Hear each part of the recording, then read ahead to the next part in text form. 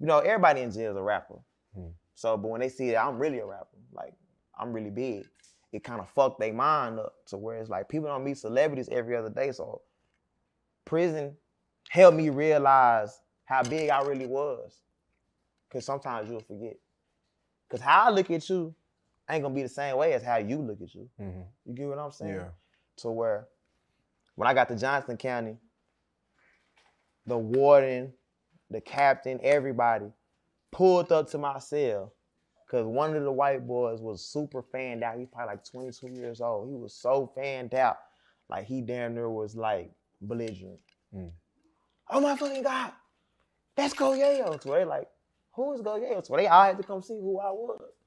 In my head, I'm thinking like, shit, y'all really let me open this door. Yeah, you talking about.